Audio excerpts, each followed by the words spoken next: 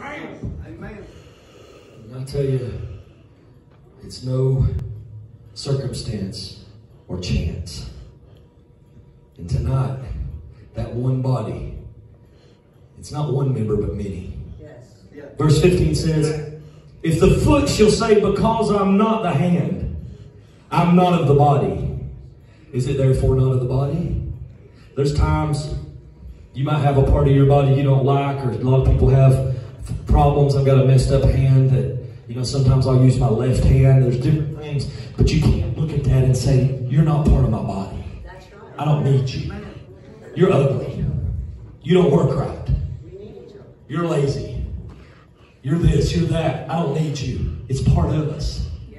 We can't look at anybody, even the ones that, not holding up for sin in any way, but people that get out and make mistakes, get caught in a snare of the devil. We can't look at them and say, we don't need them no more. We do need them. Heaven needs them. Heaven needs to be populated with people. I believe God can take the worst and clean them up and populate heaven with them. That's the kind I want to reach. That's the kind we want to reach in this hour, isn't it? Amen. The ones that church don't want. The ones that religion won't have. Amen. The ones that know when they come through, it's going to be nothing but Jesus. Amen. There's going to be no accolade or no flesh pin that can be pinned on them. It's going to have to be nothing but the blood of the Lamb is the only thing they're going to be able to glory in. Amen. That's what I want tonight. I want to see it poured out in this hour. Believe it tonight. He said, the hand can't say, I'm not of the body. And if the ear shall say, verse 16, because I'm not the eye.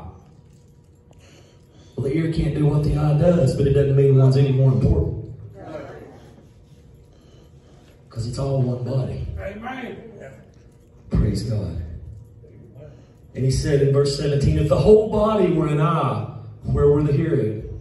If everybody prophesied, who would do the discerning? If everybody had the gifts of miracles, who would do the teaching? Who would do the other things? But see, it all flows together.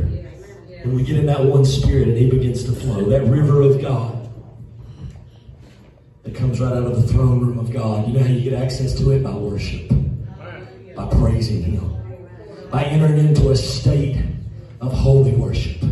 Where it's not just laughing and joking and cutting up anymore. There's a soberness that's almost disappeared from the houses of God. From the assemblies of the people. I believe it's going to return. I know it's going to return. We're in a sobering time. There's people right now that don't know whether their home's going to be there in the morning. You can get on an airplane literally and fly halfway across the world and get off in a country. And those people that look just like you, get up and go to work every morning just like we do, they don't realize or understand in the morning if they're even going to have a home. If they're going to have a place to sit down and eat breakfast. Amen. The devil wants to steal that from us. He wants to take that liberty that God has entrusted us with. Amen. I wish it was crosses on every hill, on every mountain, on every ridge, from here to Timbuktu. Amen. You couldn't have too many. You couldn't have too many. Amen. Get ready to close. Verse 18, but now hath God set the members, every one of them, in the body, as it hath pleased him. Amen. He's pleased with us tonight when we abide in him. When we do that, what he called us to do, and we seek to please him in spite of what our flesh wants to do, it pleases him. It gets his attention. Obedience is better than what? Sacrifice. Obedience is better than sacrifice. You could sacrifice, you could deny your flesh until you couldn't walk, as the old timer said, till your eyeballs fell out, until you fasted so much. But if you weren't obedient to God when he moved on you or spoke to you, it would be, heaven's diet plan. It wouldn't help you any spiritually. And we need that help in this hour. We need revival in this hour. I was praying, and I appreciate the privilege to be able to help the church and try to serve the people as best I can for a season, for a time. But I'm praying, Brother Carl, for revival. I'm praying that God would stir up some men, stir up some women, stir up some young men and old men and young women, because there's something for everybody. He said, you're old men.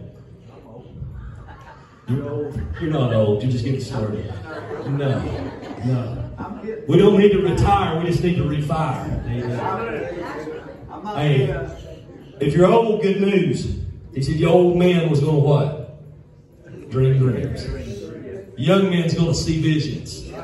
On servants, and he didn't leave anybody out, and handmaids. See?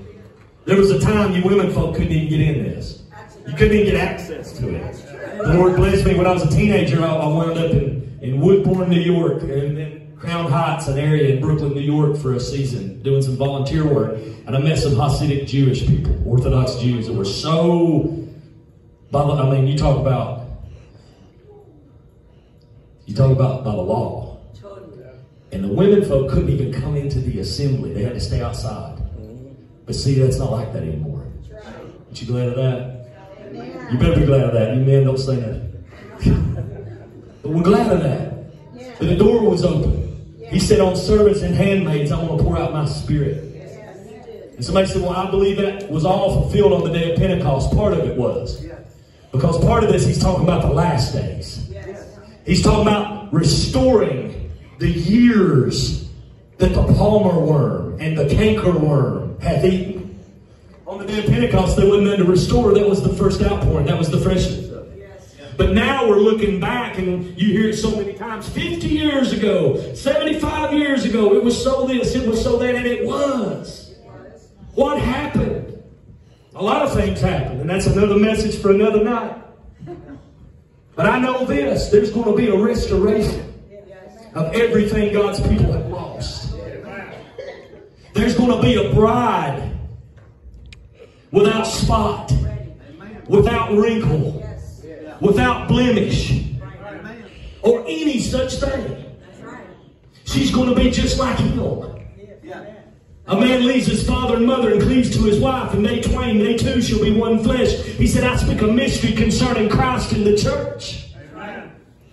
We leave the world, we leave the mindset and the belief system and the styles and ways and thinking of this world, and are joined to Christ as his bride. And he wants to be one flesh with us. Not beat on us and lock us up in a closet somewhere, but he wants to lead us. Like a good husband, like a biblical husband would lead his wife and family. He wants to lead us that kind of way tonight. When we get sick, he wants to heal us. He wants to bind up our broken heart when it gets wounded, when it gets broken. He wants to take us in his arms. But we won't let him. Religion won't let us. Mindsets won't let us. Guilt won't let us. But tonight, let's get back into that one body and let him do what he said he would do. Let's let him love on us. Let's let him bless us. Let's let him come to us in the night and give us dreams and visions and revelations. Take us out of this body. Put us in another realm where we can see something. Where we can come out of this no open vision season, this impart stuff, and step on into that kingdom of God. Amen. Where we know him as he is. Where we look at him face to face. Look at him through his word. Amen. You'll never see him like that, but you look at him through this word. You can run your fingers through his hair tonight. And behold the Lamb of God.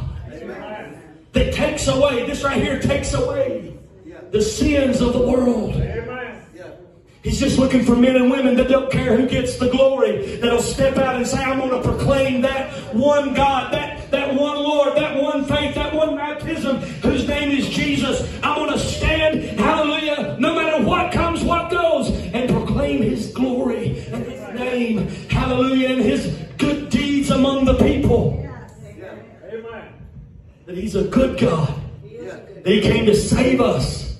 He came to save us to the uttermost and to the guttermost, to the lowest level, even down to the fire, hating the garment spotted by the flesh, pulling them out, saving them with fear, right out of the fire. Amen. That's the truth. When your spirit gets right, you won't want nobody to be lost. When our spirit really gets like God's, we won't want anybody to go to hell. But there's still a hell. It's still real. It's just as real as heaven is tonight.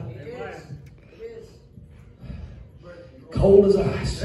But it's still the Word of God. It's still the truth. Amen. And And there's still only one way to escape that place, and it's Jesus tonight. He's the only way. He's the Alpha. He's the Omega. He's the beginning. He's the end. He's from in the beginning to amen tonight. And everything that's in between. If we pass through this Word of God, amen, it'll be the proverbial sword, amen, that guards the gate, the entrance to the very Garden of Eden, that we can go back into that place, amen, that we lost, that fellowship with God that we lost.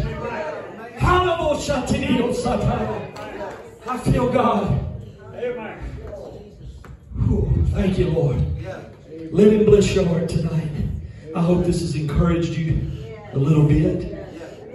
But I'm telling you, folks, this is no ordinary time. This is no ordinary hour. Amen. We're in the last days. Things are taking place, brother, every day that are fulfillments of Scripture. Fulfillments of Scripture. Every day. You can't turn on the news. It used to be you had to get to a certain outlet to hear the straight of the news. But now you don't even have to turn to no outlet. You just turn on any news. I told my wife, I said, sometimes I'll be going to work and I'll turn on NPR. 89.5, that's the most left as you can get. Probably the people that don't want to hear about Jesus, but I want to hear each side of it. When I listen to that, even they acknowledge that China and Russia, and that all these things that are taking place and shifts going on in the earth right now. We're in a time, folks. We're in a time. Let's press on. Let's press on like never before. Whatever you're up against tonight, it may be sickness, it may be pain in your body, you may feel like you can't do much, press on anyway. Rub some Bengay on it and press on anyway. Get some blue in you. It works pretty good for them heels and stuff. And press on. Amen. And press on. And let's be that body. The Lord took me in the spirit. I'm going to close as we come to the music. The Lord took me in the spirit maybe, I don't know, 15, 17 years ago. And I seen Brother David, it looked like a battlefield, like during Vietnam or World War II, like a war zone. And there were body parts. And things had been burnt and bombed, and there were body parts laying scattered. And it looked like maybe an arm would be over here somewhere, and a leg over here, and a shoulder, different body parts. And I saw this in the vision that I had. I asked the Lord, I said, Lord, what is this that I'm seeing? And He said, this is my body. He said, it's a dismembered corpse. And I watched, and it was a sorrow come on me, and I thought, oh my God, there's no hope. And as I looked, Brother Phil, it was just like magnets. And body parts started moving around and magnetizing, like coming toward each other. Yes. And a shoulder would come and join over here. And then a forearm would come and join here. And then here was a finger. And there was so many separated body parts. But they all started coming together. And I couldn't explain to you what that means, but I know exactly what that means. Yes, we do. You know what I'm talking about? When the Lord moves in something, you may never be able to really explain that. But you know exactly what He's saying. I knew exactly what He was telling me. He was telling me there's going to come a point in time where the things that have been separated, the parts of the body that have been cut off, the things that have been thrown to the side, amen, there's going to come a time when a call is going to go out, amen. There's going to be a trump of God go forth, a voice of God go forth, and it's going to cause those body parts, even the ones that have been thrown in the garbage, it's going to cause them to gravitate and levitate and come toward one another and become that body. Amen. One scripture said He's going to stand up a great and exceeding army of the people. Amen. God is wanting to draw us back to Him tonight. Not to something new, not to some new form of religion, but back to the altar, back to the cross, back to Calvary, back to the Holy Ghost. Amen. Back to holiness, back to thank God something that makes you lose sight of this world. It might roll you across the floor. It might run you through the house. Amen. But it'll be real. It'll be alive. It won't be dead. Amen. It'll bring life to you and health to your bones. Hallelujah. He said He'd make His word would make fat our bones. Fat in the bones, in the marrow, in the inner man. need that, don't you? I need it. I want it. I don't want something else. I want this is that. On the day of Pentecost, he said, this is that. I want that. We don't need something else because everything else, there's so many things, other things. Coming down the road, I imagine there'll be more as time goes on. There'll be so many things come out of the woodwork. All we need is to get back to the Bible. Get back to the King James Version of the Word of God and let Him operate in our lives. Amen. Don't be ashamed when He wants you to shout. Get up and shout. When He wants you to lay hands on somebody, get up and do it. Amen. Just obey God and He'll bless you. He has to because His Word. He's bound by His Word. Nothing else binds God but His Word. He's bound because He is His Word. Amen. Praise the Lord. Forgive me tonight. Get wound up on this Jesus. I said you get wound up on this Jesus. You can preach anything else. Not feel much. But when I talk about Jesus, when I talk about how lost He found me, when people, we've been sinners and we've been backsliders, some of us. Sometimes backsliders have it worse than people that never known God. Because everybody knows their dirty laundry. And we specialize, somebody said about Pentecostals, we specialize in dirty laundry, don't we? You know we do. But the ones that are coming, that called out of the called out of the called out, are not going to specialize in dirty laundry no more. They're going to specialize in fruit. Not an inspector of somebody's life, but they're going to notice. I was in India and they had bananas that was red and about that long. And I thought, man, what is that? I thought it was some kind of weed. And somebody told me, said, that is the sweetest banana you've ever put in your mouth. And I got some and eat them and they were so good, Brother Phil. But when I first looked at them, I didn't want nothing to do with it. When we look at people, we may not want nothing to do with them. But that sweet Word of God lives inside of some of the roughest people you've ever laid eyes on in your life. There's men and women you'd look at and you'd be ashamed. We was in Jonesboro one time and a man walked up to me and, man, he had on, I'm talking about, as they say, I hate to say this on the thing, but I'm going to say he had on booty shorts and all kind of things and was a man. And he come up and said some stuff and I left and I thought, man, I don't know if I want to be seen around him. And God chastised me right on the spot. And he said, there's a word that lives in that man. You pray for him. You don't talk about him. Amen. And just sure a while back, I was in a place, and that very man, you hear me, that very man came up to us. I said, that very man came up to us and gave me a word from heaven. And I know it was God. He done some repenting between that and the other night. It had been 4 or 5 years. But we got to be careful how we judge. We got to be careful how we put our mouth on things that God might yet be going to use. He's the end from the beginning. Because He's Alpha and Omega. And everything in between. Every letter in the Greek alphabet, He's everything and more. Tonight, don't you love Him? Man, we need to have a revival. Let's stand to our feet. Pray for Brother Brian. Man, I want to keep this going. I don't want it to wear off. We need Him tomorrow. We need Him greater tomorrow than we did today. We'll need Him greater next week than we did this week. Just pray right now. Just reach over and lay hands on your neighbor. Lay hands on somebody. It don't matter who it is. It don't matter what they. It don't matter who it is. And pray, minister to them. Pray for them. Let the Spirit of God that you feel right now just intercede for that person. God, tonight in the name of Jesus. God, touch my sister and her mother, Lord, right now. God, preaching the word of God. I felt that. God, I decree healing. Mother's body right now. Sing your word.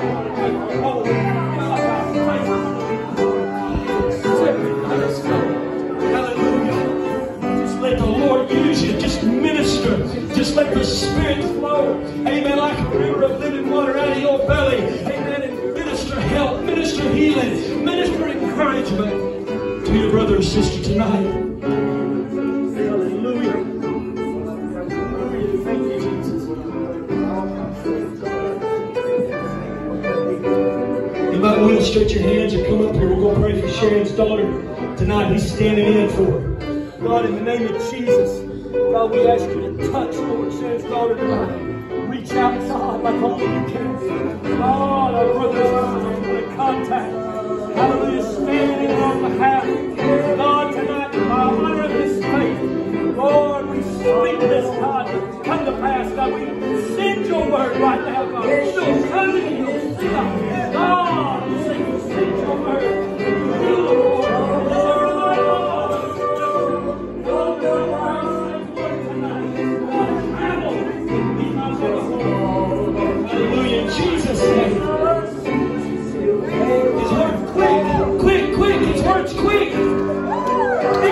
you home tonight.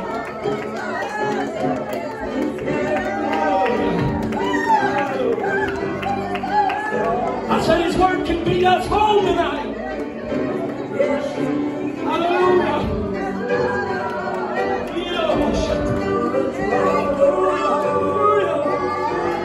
Jesus' name. Let the Lord bless you. Let Him touch you. Let Him minister to your soul. Hallelujah.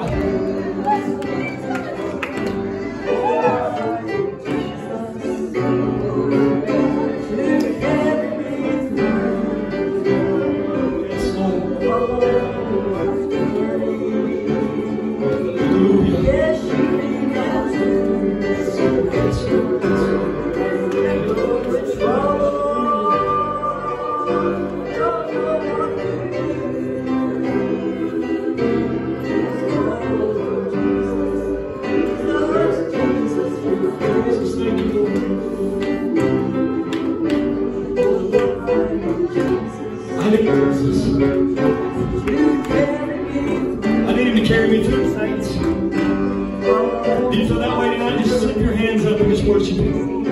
Yes, you need Him to. Oh, yes, Lord. And when you're in trouble, you don't know what to do. Just call Jesus, Jesus, Jesus, will carry you. Put your hands this way. Let's really pray in His name. God, in the name of Jesus, Lord, you know the heart that's unspoken. We ask you right now, God, to send comfort, Lord. You said the Holy Ghost is our comforter, Lord. We ask you to send comfort, God, right now to that situation.